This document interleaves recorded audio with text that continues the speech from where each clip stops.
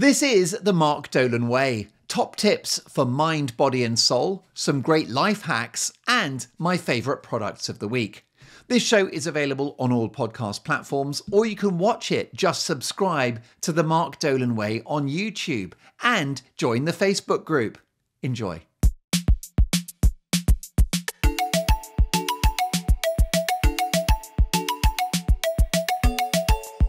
Hello and welcome to the show. I hope you are very well. It is now October and it's getting a bit cold. I am wearing a jumper for the first time since spring of this year. And I love a woolly jumper. In fact, I think autumn and winter are great seasons because that's when you get out your winter collection, your chunky sweaters, your long trousers, your hiking boots, your waterproofs, the old Gore-Texes, the heavy coats. Oh my God, I love a bit of winter, love a bit of autumn. I know it's not for everyone, but I think it's nice just to have those kind of cozy evenings, you know, the open fire. And I've got a radiator, which is in front of the sofa in my living room. So the sofa has no back because this was an antique sofa which came with a really massive, large back on it. We inherited it. It's a family heirloom from my wife's side. So it's this nice old German sofa with a very high sort of arched back to it, which mercifully was removable or detachable. And so what we did is we took it off, we removed it. So now all you've got is just the base. You've got the sofa where you sit on it, but nothing behind it. And so what I've got now is I've got that and it's up against the radiator, which is really great in the winter because if you're watching TV or you're watching movies, you put the radiator on and you literally you've got your back on the radiator. So it just warms you. It's really toasty. Sometimes the radiator is too hot and you have to have a pillow between you and the radiator, but it's very cozy and I would argue very environmentally friendly because you have just got this one radiator, which is an isolated heat source. You're not trying to heat up the whole room. It's just very local, isn't it? You know, you are leaning against the radiator. That's a lovely thing.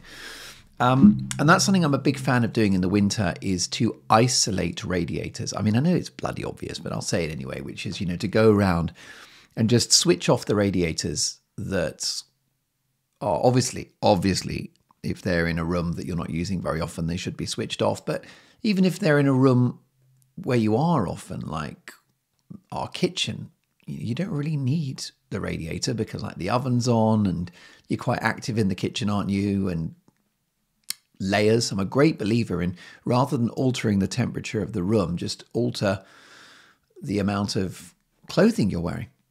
Go very direct with your temperature. But anyway, my great indulgence is having this radiator in a living room on if I'm in there watching stuff. It's kind of the modern equivalent of an open roaring fire.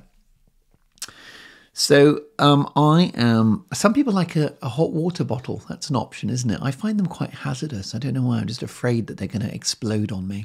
I don't fancy burns.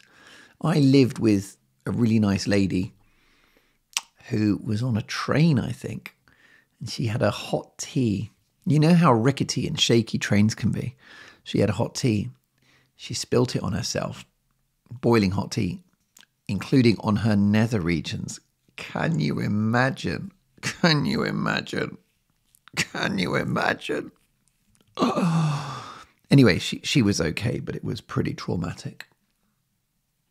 People and burns, that's crazy, isn't it?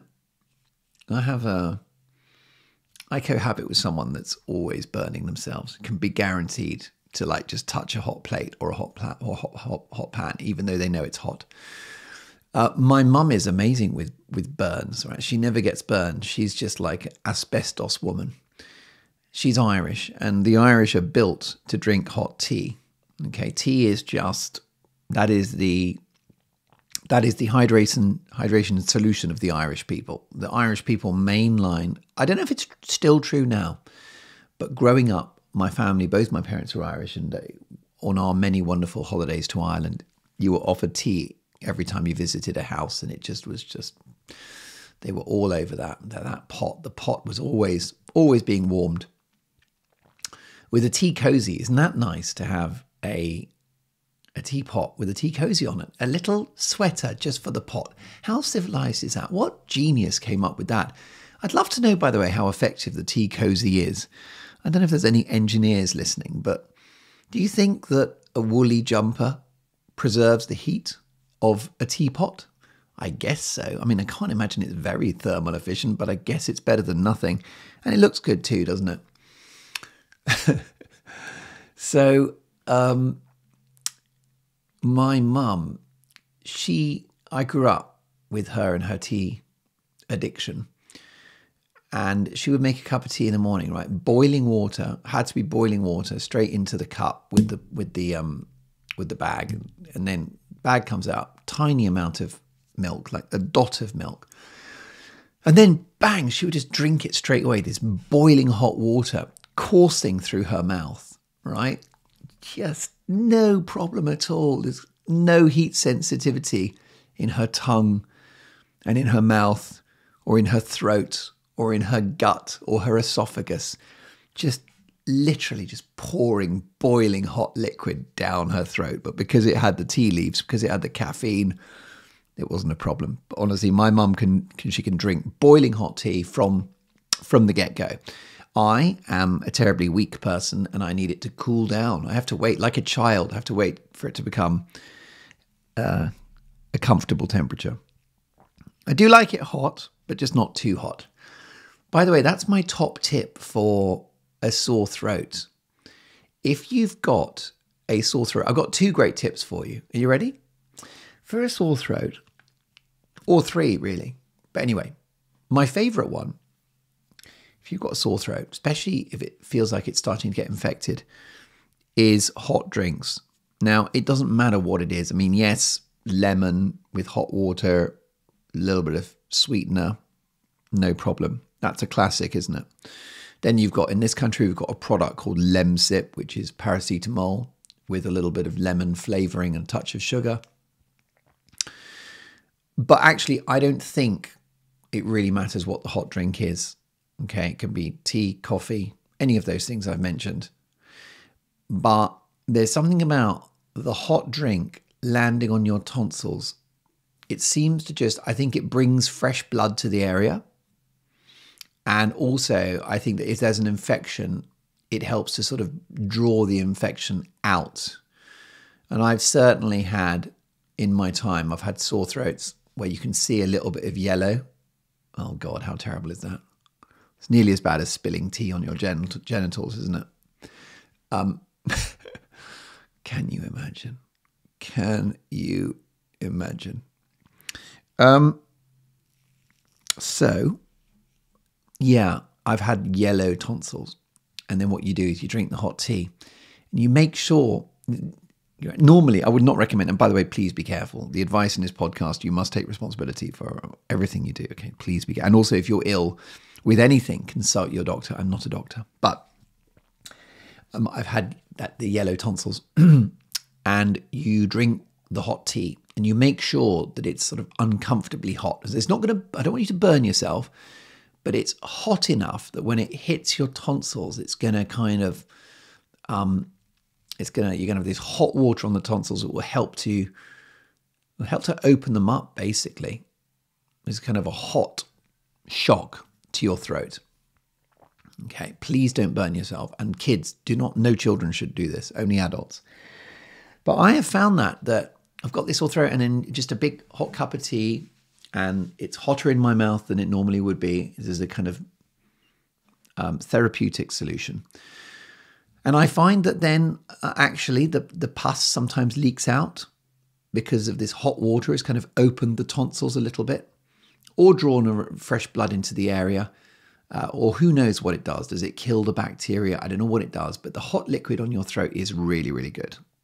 And I am a bit of a veteran, a bit of an expert on sore throats because I had them a lot when I was a child. I think it runs in the family because my brother had them and it was so bad for him that he had to have his tonsils removed.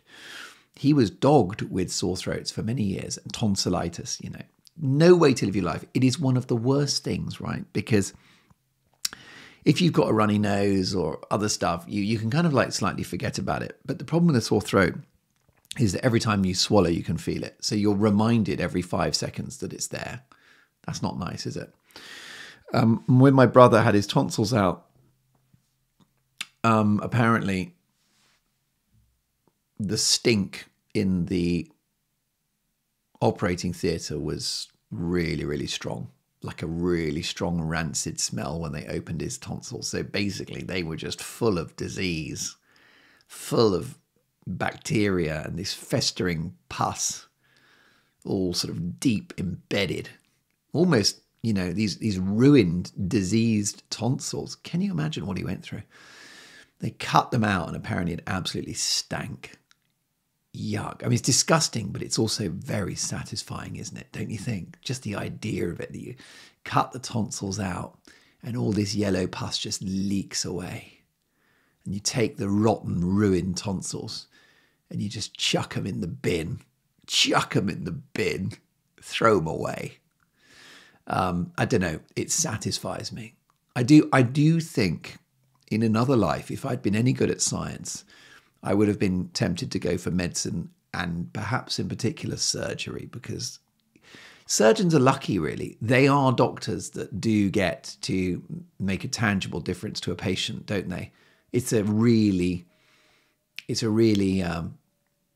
definitive form of medicine. It's an intervention. It's, you know, the problem with what a lot of doctors do, you've got symptoms, you get migraines or God knows, back pain or this and that. And they give you medication and they recommend exercises and this and that. It's all a bit abstract, isn't it? And it's all a bit of a punt. And they don't have, doctors do their best, but they don't have much success with a whole host of symptoms, if we're honest, really. You know what I mean? They never really fix, you know, stuff like back pain without surgery. You know, it's not, the hit rate's not great, is it? Whereas surgeons, they get to really, you know, there's cancer and they just cut you open and they use a sharp knife and they chop it out. My dad had a knee replacement and it's amazing because the knee itself was completely gone. It was completely worn out. You know, the cartilage was gone. It was bone on bone. A lot of pain and a lot of arthritis. And I talked to his doctor about it and I said, will he still, when he gets the new knee, will he still have arthritis? And the doctor said, no, it's all in the knee, so that just gets thrown away. So you just, if there's arthritis in the knee, you remove the whole knee, and therefore you're throwing the ruined knee in the bin, and with it, the arthritis is just being chucked in the bin as well. That's got to be satisfying if you're a surgeon. And my dad's knee is excellent. I mean, it's as good as gold. Another friend of mine has had a knee replacement and he's great. He's flying around playing tennis and all the rest of it. Apparently they have a sort of shelf life of 10 to 15 years. But if you look after them, I think they last longer, because my dad had his op about 20 years ago and he's fine. I think what you don't do is marathon running. But I mean, I think it's amazing. It's amazing, isn't it, that they can just replace limbs now? Isn't that tremendous? My grandfather lost both of his legs. I don't mean he mislaid them. That would be foolhardy in the extreme, wouldn't it? He lost them very sadly. He lost one. They took one off because he had an infection in his foot, like gangrene. That's not great, is it? And then it happened to the other one. So he lost both legs. And fair play to him. You know, he was an old man in his late 70s, early 80s when this happened. And they gave him these prosthetic legs. And he learnt to walk on one of them because the other leg was still good. And then when the other leg went, then he learnt to walk on two prosthetic limbs. That's not bad for a man so old, so late in life, is it? And he learnt to kind of, they were very basic prosthetic legs. They're much better these days, I'm sure. But you kind of would press these two buttons on the side and it would unlock the leg so it folded. So like you could click it so it would be sort of straight, and then you could unclick it so it would bend. Very mechanical, but, you know, not bad. And what he had is his legs, they took his legs off from above the knee. So they just had, I mean, it's a terrible word, I know, but I can't think of a better word to describe it. He just had 2 stumps. And also it's amazing how how would you do that, right? You know, you like cut the leg off. They managed to like stitch the skin at the bottom of the stump nicely together so that within a few weeks, you know, it's just like this nice, smooth leg, this stump. It was very impressive. It's very, very skilled, isn't it? But if you're a surgeon, that's got to be satisfying. You know, there's basically a kind of ruined foot. You've got this diseased, gangrene foot. And you just chop it off. I mean, it's, you know what I mean? There's got to be an instant reward, a degree of gratification for the surgeon, you know, removing diseased tonsils, removing worn out knees. It's like being a garage mechanic or something, isn't it? And sort of just dropping a new carburettor into a Toyota Prius and you're good to go. It's marvelous. It's marvelous what they do, surgeons. And so I think maybe, yeah, if in another life, I think I would be a surgeon. Because, you know, you get home and your partner or your kids say to you, what do you do today, Dad? And you can say, well, I unblocked an artery in this guy's heart. I took a vein from his calf muscle and I wired it into his heart. I just located it. I just created a new vein in his heart and I stitched it all together and now the blood is flowing nicely. I mean, that's just great, isn't it? But back to, you know, that reminds me of an Elton John lyric. Back to the howling old owl in the wood. Do you know what that is? That is a lyric from Goodbye Yellow Brick Road, and it demonstrates what an amazing songwriter Elton John is, because how the hell can you wrap a melody around that lyric? Back to the howling old owl in the wood. No disrespect to Torpin, his lyricist, who is my hero, but that's a very clunky lyric, isn't it? Back to the howling old owl in the wood. How do you wrap a melody around that? Well, Elton does it. Back to the howling old owl in the wood, hunting the horny-backed toad. Oh, I finally decided my future lies beyond the yellow brick road. Are you allowed to sing on podcasts? Do I have to give Elton and Bernie some money now? But anyway, let us have a look at this. So, yeah, I wanted to say that my sore throats. So the hot tea is really good. If you're going to take a medication, I'm not a doctor, but this is my experience. I think ibuprofen is good. I think the Americans call it Tylenol. And the reason why, or aspirin, is because these are in the anti-inflammatory family of drugs to bring inflammation down. There are 2 schools of thought. Some doctors think you should keep the inflammation because that's the healing process, but others think you should bring the inflammation down. But it's certainly from a point of view of the pain, an ibuprofen and Nurofen will potentially help. What I tend to do when I've got pain like that is that if I'm just, let's say it's a day off and I haven't got any responsibilities, I've got nothing to do, I will just accept the pain because it doesn't matter. It's my day off. I can just be in pain. But let's say I'm working and I need to be really productive, or let's say I can't sleep, then I think pain management is good then, because pain management, you know, at night, if anything is keeping you awake, that's going to hinder the healing process for sure. So therefore, I have certainly taken painkillers at night just to get the sleep, and then bang, you feel better the next day. I've never taken sleeping pills, by the way, and I hope never to. But I understand many people struggle with insomnia and they need something, and I fully understand that. That would be the Holy Grail. There are a few Holy Grail medications out there, aren't there, that would just, if they could come up with a healthy cure for insomnia, a pill, you just get 8 or 9 hours of really high quality sleep.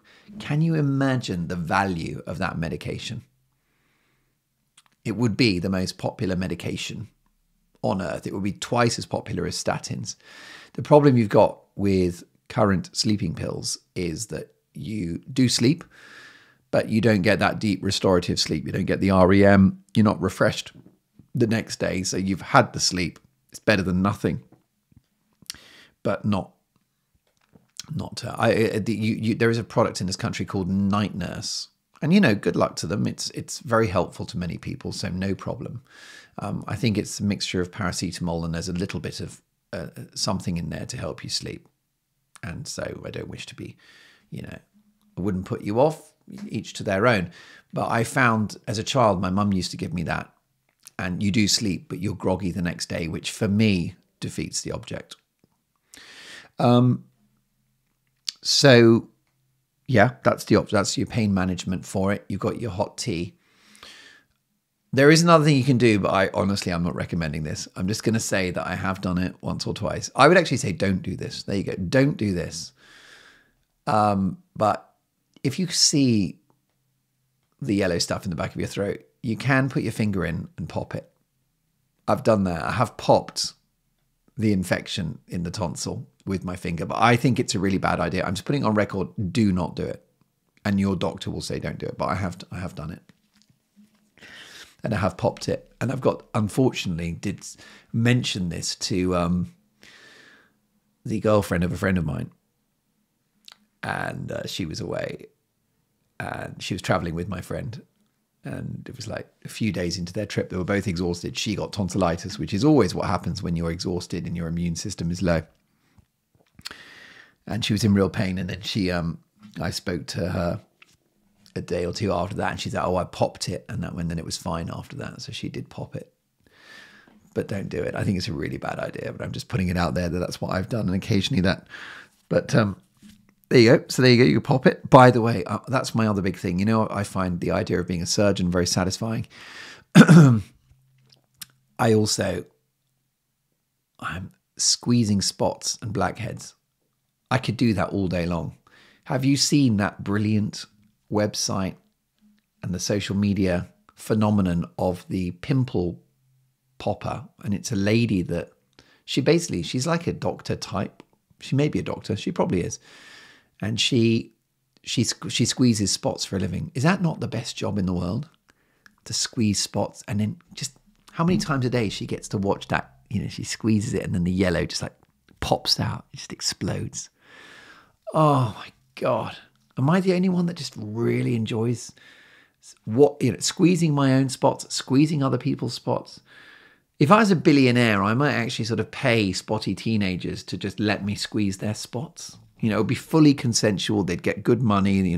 They can use that money towards their, university tuition fees, whatever it is. But I'll just say, look, can you, Sammy, aged, let's say this young lad, 16, he comes round all spotty and I just get to squeeze his spots for the afternoon.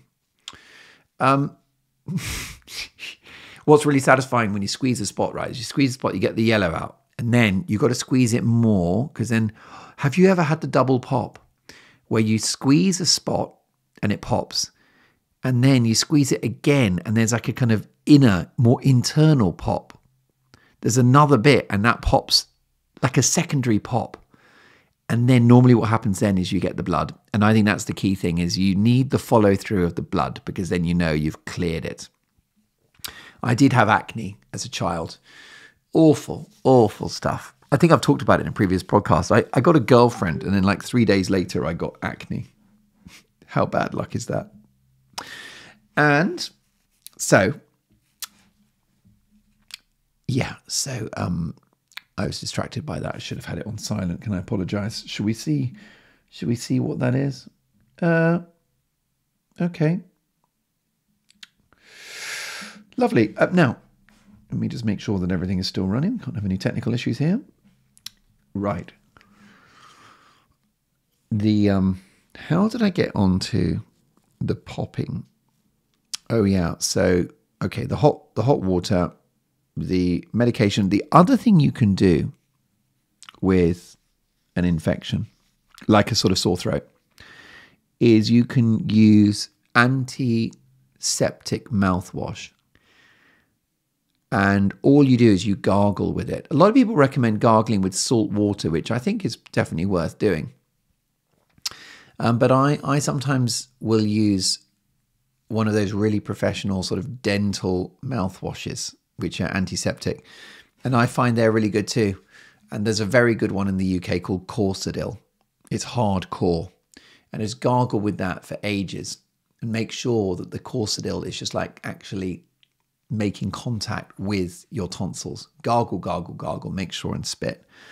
But you can just do that till the cows come home, and I think that's helpful. So that's my wide-ranging recommendation for the sore throat. But can I tell you my other big obsession? And I have mentioned it before, but I cannot tell you too often because it's so effective. And everyone, the doctors listening will be pleased to hear that, because they'll be horrified about my anecdotes of popping my own throat. Now, the reason why you shouldn't do that, by the way, the reason why you must not do that is because you could choke. But you don't put an object in there. You'll swallow that or choke on it. You could choke on your own finger, and it could also cause you to vomit. So I've told you that I've done it, but please don't do it. One thing that the doctors will like me recommending. You know I'm all about prevention, right? Prevention is the key thing for all healthcare. Western health systems are threatened with bankruptcy because of preventable illnesses like type 2 diabetes and obesity and smoking and heavy drinking. And it's amazing. I mean, can you imagine if we didn't have smoking, people smoked less or not at all, drinking was moderate, and we just ate real food? The budget, the cost of, let's say, the National Health Service in the UK would drop by 70%. Seriously, it would just be, because how many illnesses are related to obesity, type 2 diabetes, smoking? Smoking is lung cancer, and it furs up your arteries. The obesity is not just the high blood pressure, but it's the incredible wear and tear on your joints if you're overweight. So there are now people aged 30 and 35 getting new knees because their knees have worn out because they're carrying such a volume on their body. So I'm a great believer in prevention. And as you know, we go back to what I've advised in the past, which is low carb. What you do is you reduce the amount of carbohydrate in your diet. It's very simple. Carbohydrates, things like rice, pasta, potatoes, bread, sugar, beer, they spike insulin. Insulin is the main fat storage hormone in your body. So when insulin is raised, you store fat. Okay, so let's say you eat some bread, the blood sugar goes up, insulin comes and it turns that sugar, that glucose, into fat cells, pushes it into fat cells. And that's how weight gain happens. When insulin is low all day long, the fat cells open and you burn that body fat that you got, gets burned for energy, and you lose weight. It's really simple. And that is low carb. So I love it. And I lost 3 stone with it. And I've never looked back. So yeah, that's how you fix it, by the way. The Mark Dolan Way podcast is all about tangible solutions, right? So you know how I said I'd like to be a surgeon because it's very direct and you just, chop out the diseased kidney or something. Well, what we're doing here is intellectual surgery. I am an intellectual surgeon, and I've got fixes which are mental, intellectual fixes which absolutely deliver, right? Things like do bad work. If you're procrastinating, remember those 3 words, do bad work.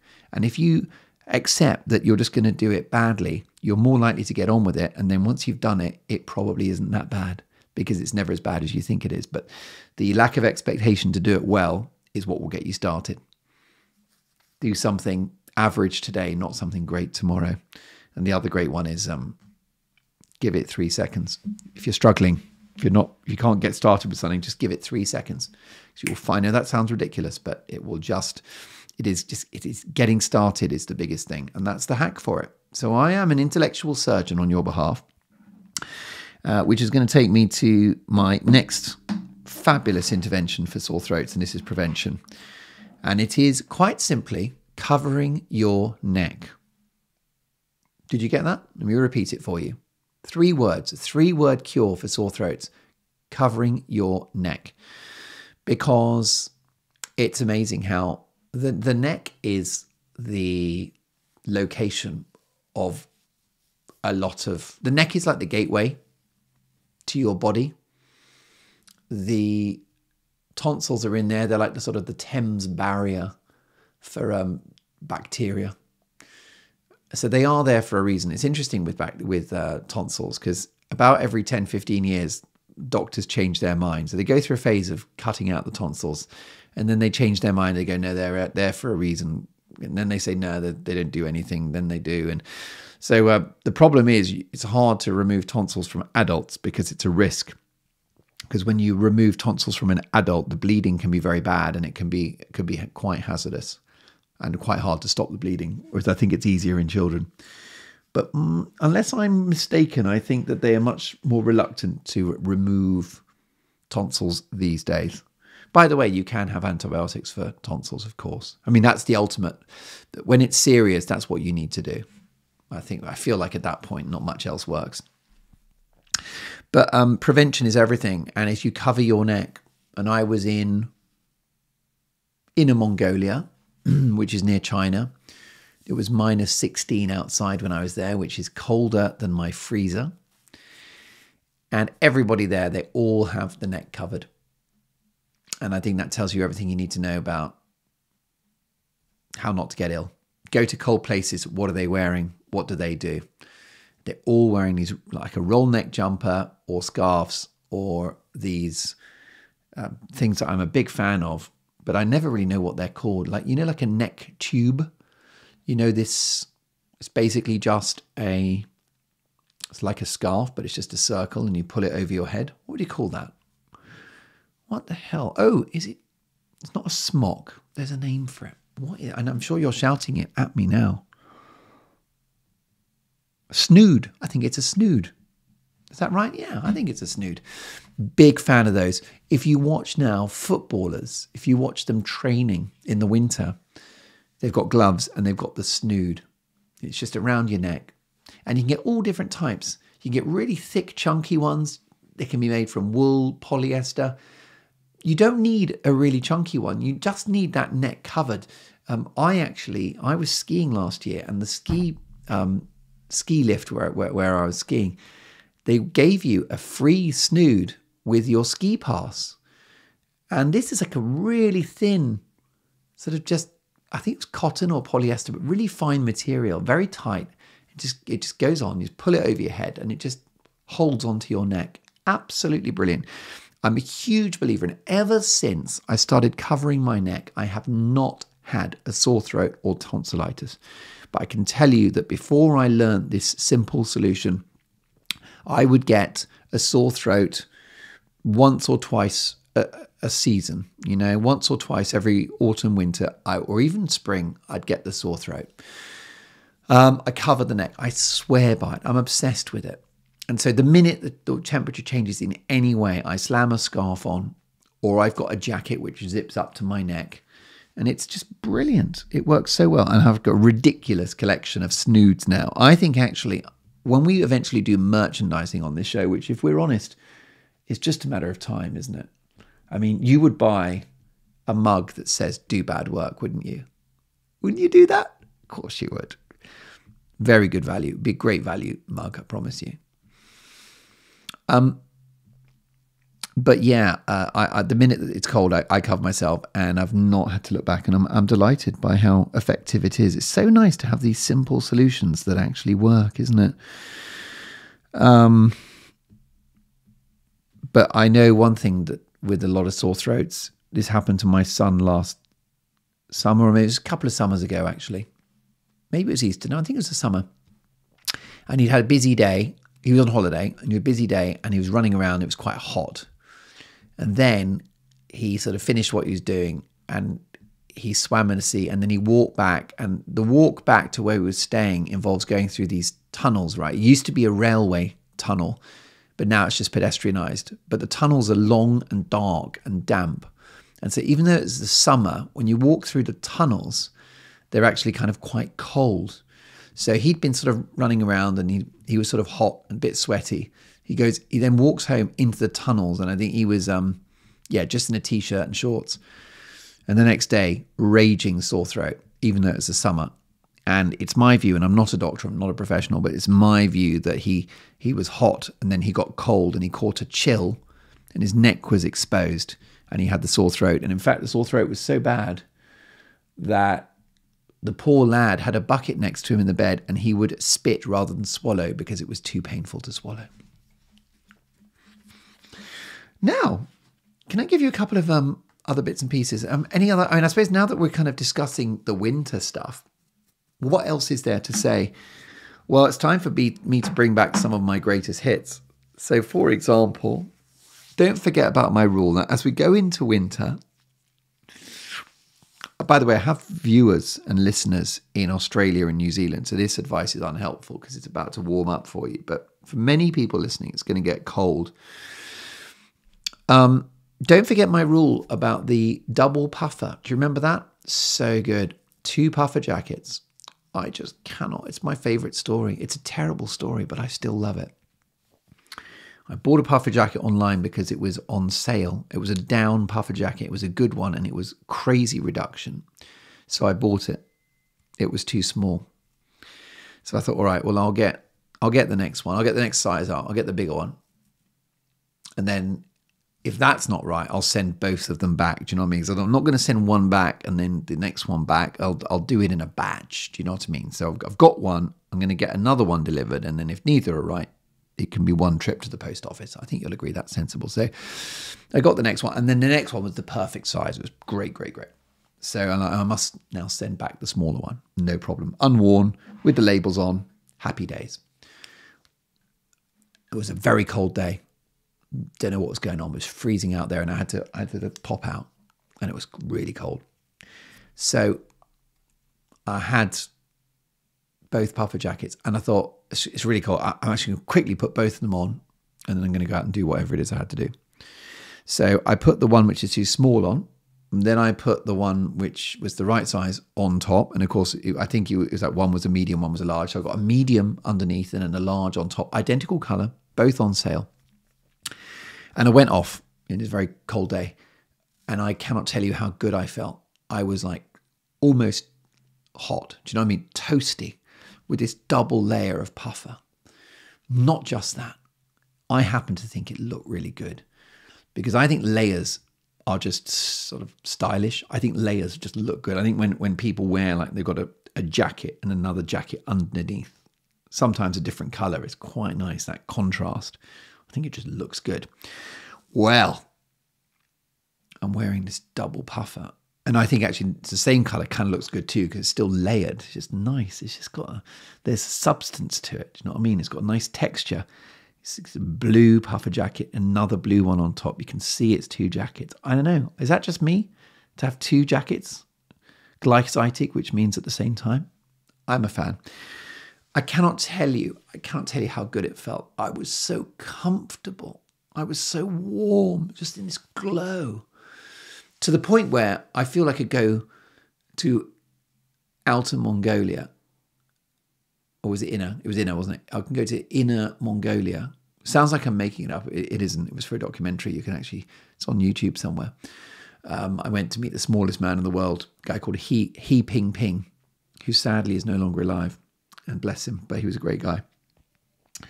But that was it. So I then removed the labels and I kept both. And every winter now I enjoy the luxury of the hashtag double puffer. Absolutely beautiful. I have mentioned this in the past. I make no apologies for giving you this story again because we're going into that season. You don't need to have identical jackets. You don't need to go for that medium and then large solution. I just think you probably have a couple of puffer jackets. Do you in your collection? Try wearing them together. It's really good. If you've got a puffer jacket and it's not quite warm enough, purchase another one and combine them. And I think you'll find it's ridiculous. The other thing you can do is a slight compromise. It's not quite as pure, but it does work too, is you can go for the puffer as your base layer, and then you can have another thing on top. So I've actually got bought it in a charity shop. I've got a Barber jacket, which is like a quilted jacket. So it's a bit like a puffer jacket. It's not down, it's polyester, but it's a kind of, it is a Barber jacket, sort of quilted thing, puffy, you know. And so I have that, and then I've got a sort of black, smart sort of raincoat type coat jacket on top. Like a smart, imagine if a guy was going to the office in a suit with a kind of crisp sort of, what would you call that? Like a Mac, like a smart business coat thing. So it works really well. You've got the puffiness of the Barber and then the sort of crisp, smart coat on top. And again, you've got these different colors and there's a different layering, and it works really well. So the puffer is a good base layer. And of course, what you can do for the winter as well, I really recommend this actually, is a puffer and then a shell on top. So let's imagine you've got like your Gore-Tex type jacket, you got your waterproof jacket, you wear a puffer under that, then you get the insulation from the puffer and then the shell blocks the wind. You will not get cold. But I'm very enthusiastic. If I actually had unlimited funds, I believe that I would have a collection of puffer jackets, probably 15 or 20 puffer jackets, I think, in my collection. But I'm glad I don't, because that would be wasteful. So it's kind of lucky that I don't have the means to do that. I was thinking about David Beckham today, who I admire. I think he's a remarkable guy, really. A great philanthropist and also an ambassador for this country. And he was a really good footballer. You know that his free kicks, he was really good at free kicks. Probably the best in the world at free kicks. And the reason why, he had a certain talent, but the reason mainly why is that he just practiced free kicks a lot. And the others didn't practice as much. And he was famous for finishing training, and all the other players would have lunch, then they'd go home and do computer games and stuff. And gambling. That's what they like, isn't it? In the old days, the footballers used to go to the pub. I think it was at Arsenal and Tony Adams and Ray Parlour used to have a thing. Was it the Tuesday club or the Monday club? And that just involved heavy drinking, and that was their club. Those were the days. Football's not like that anymore. But Beckham, they'd all train in the morning and then they'd go home at lunchtime. And Beckham, after lunch, would pick up the ball and spend the afternoon just whacking a ball into the goal. Hundreds of times, thousands of times. Relentless, tedious. But that's what made him good. So it wasn't just some gift that landed in his pocket. I mean, yes, there was the talent, but he built upon that, which is actually one of the things I wanted to talk to you about today, which is that hard work is a free skill. Okay, there's a lot of skills we don't have, right?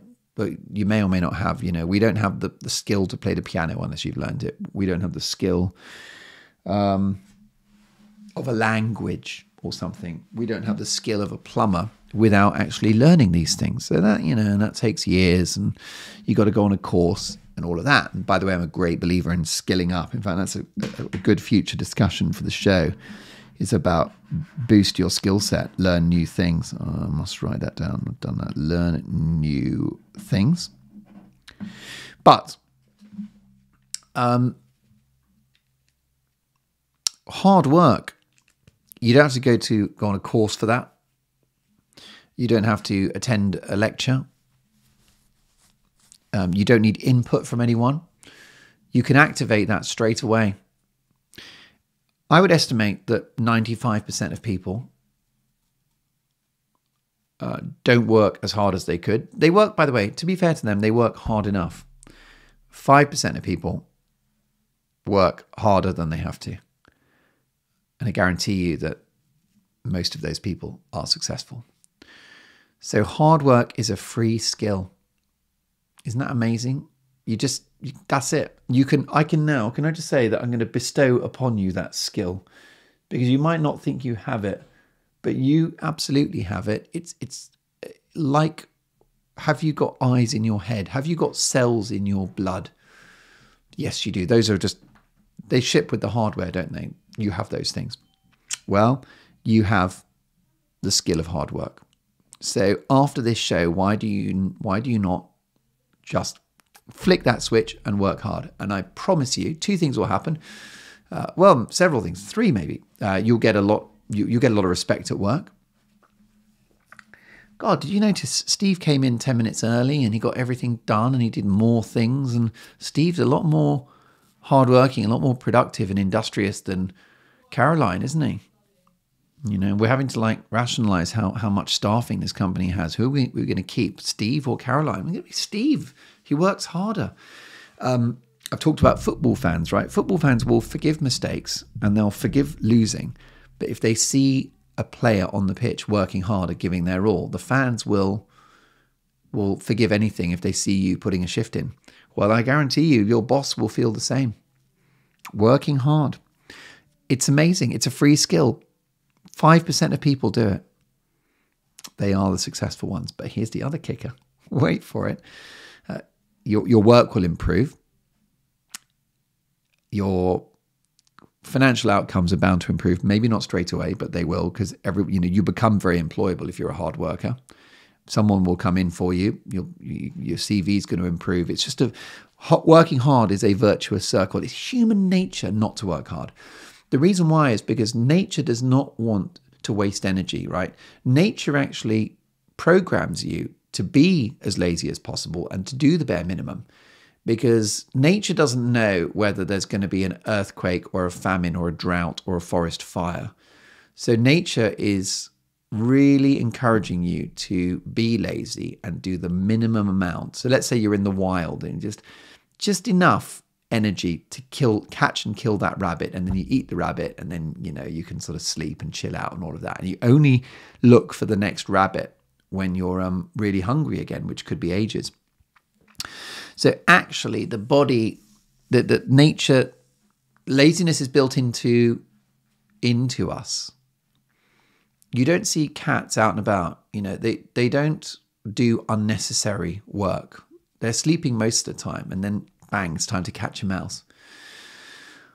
So it's in our nature too to do the bare minimum, and you can work against that, and you can hack that, because a lot of this show is about hacking who we are and what we were born with and working against it. Do you know what I mean? So my low carb thing, that's a dietary hack. That's a way of hacking the mechanism of insulin to lose weight.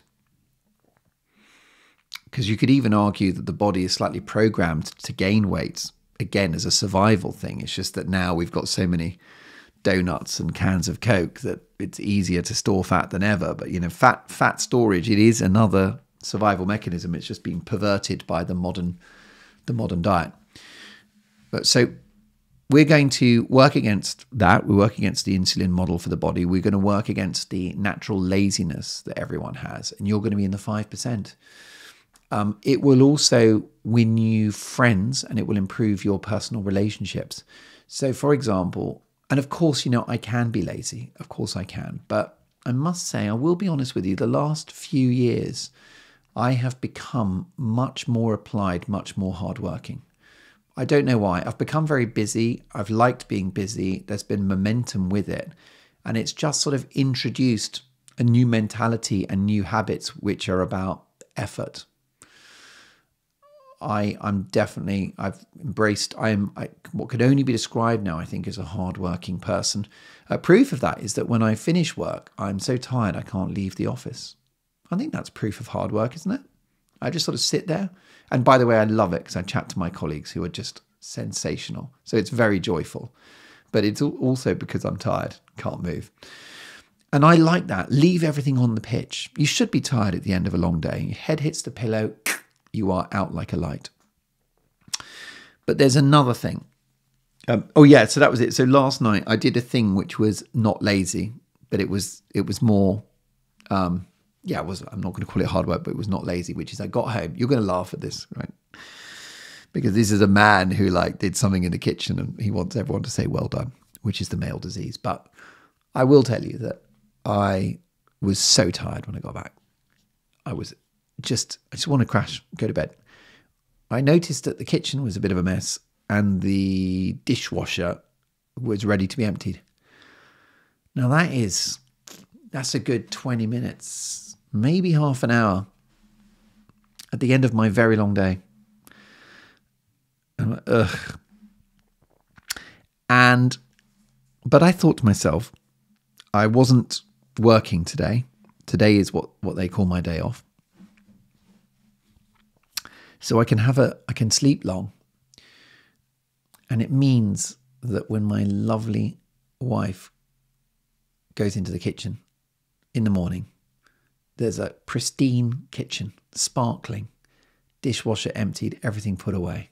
It's a nice thing to come down to. And by the way, this is not male female thing, because so often she does that. So, we try to go 50-50. It doesn't always play out like that. But we pretty much, I think, you know how we arrange it? We arrange it based on how busy everyone is. So when she's really busy, I'm like, I'm on it. She's very kind in that if I'm really busy, she is on it. So we share the duties, basically. But I could easily have gotten away with, it's not unreasonable, is it, at the end of a long day, just to come home and go to bed. But I decided that I will empty that dishwasher and I will do that kitchen. I try to make it positive, by the way. Do you remember when I've said in the past that if you've got like an annoying job to do, make it fun? So I slammed an interview on, and it was actually, funnily enough, I don't know why Bernie Taupin is in my mind, but he's got a new book out called Scattershot, and I've started reading it. It's very good. He's the lyricist of Elton John, so he wrote the words, Elton wrote the music, and he's got his book out, his podcast. He was interviewed on the radio, and it was uploaded as a podcast. So I thought, there you go. It was half an hour long. I will listen to that whilst doing these rather boring tasks. So that was beautiful, right? So I've emptied the dishwasher, cleaned up the kitchen, and then I've listened to Bernie Taupin, who's a very talented guy, and I feel like a great human being. And so I've had input in my head. It's also been kind of relaxing because, you get home and you're not thinking about work now, just listening to this guy talking about his career. There's a great little anecdote. It's not really an anecdote, but it's just a great moment. And it was when he wrote, Elton John and he were living at Elton's mother's house because they were both broke, struggling young artists. Bernie had come down from Lincolnshire. They'd been introduced by a record company boss because Elton couldn't write words and Bernie didn't write music. They got together and like, well, why didn't you guys work together? Because it seems like you've got a different skill set. It was very good. And so they met up and they became friends and they started writing together. And at first it was like a long distance thing and Bernie would send the lyrics by post. But eventually, as they started to have like a little bit of interest from a record company, not success, but interest, Bernie became like a lodger in Elton's house. I think they might have been in the same room. How adorable is that? How sweet is that? The two of them in a little bunk together. Probably separate bunks, but I think they might have been in one room. Who knows?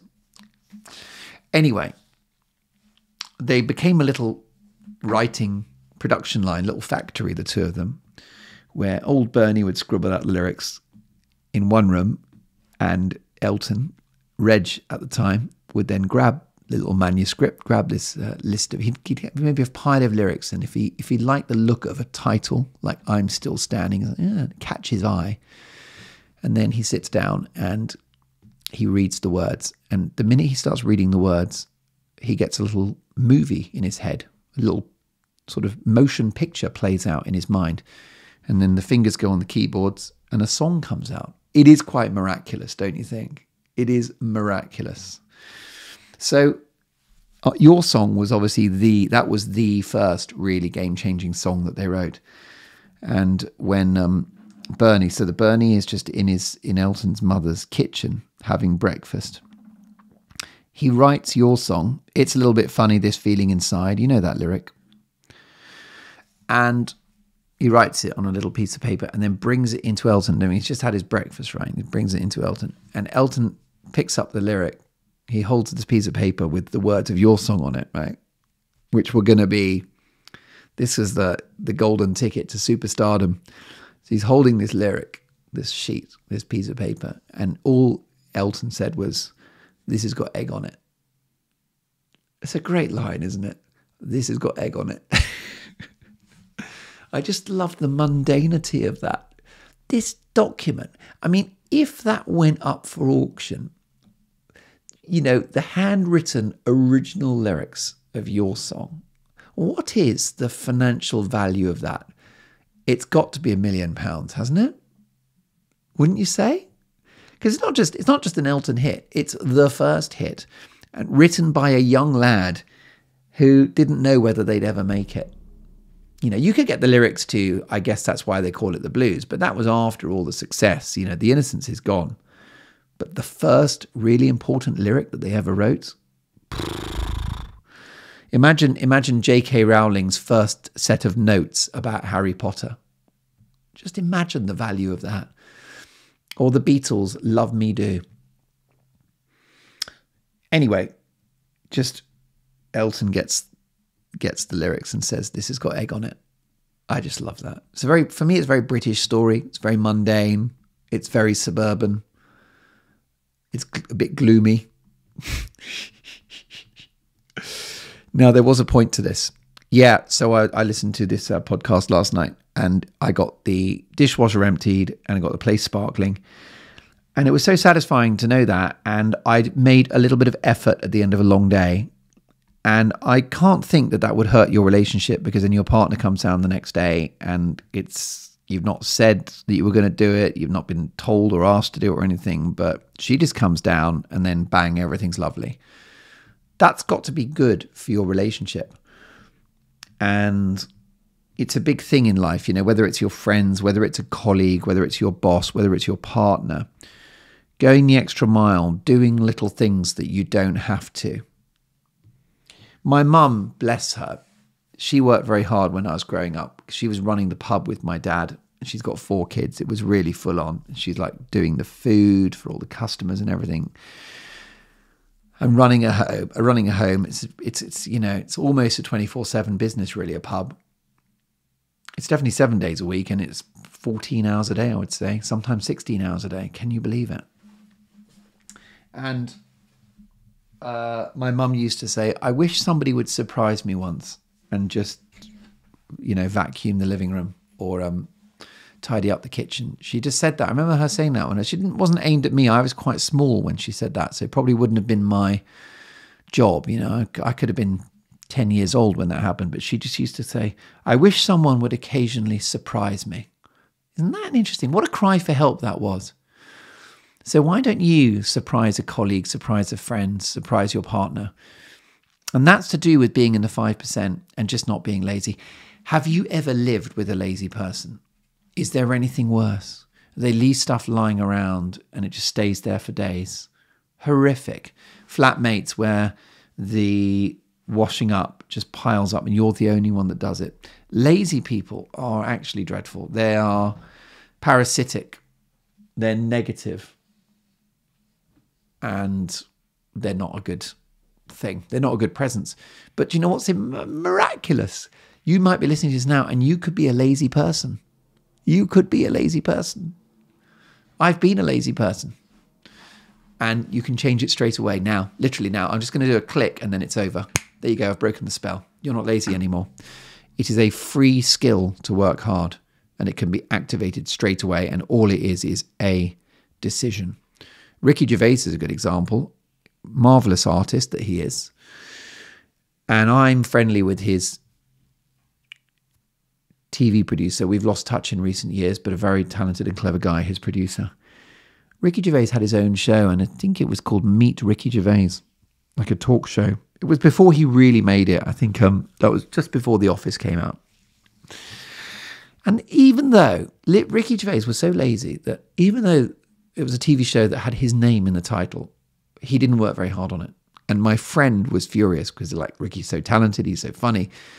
But for example, I don't think he would agree to start work until like 11 a.m. or something. That was a deal breaker for him. He's like a late start. And then by 4, he was out of the office. And my friend would say, why are you going home? He's like, I like to get home late afternoon, have a beer, get the wine open, get into my pajamas and watch TV. And, good luck to him. He's such a free spirit. Gervais. But at that time, I do remember my friend sort of affectionately complaining about his work ethic.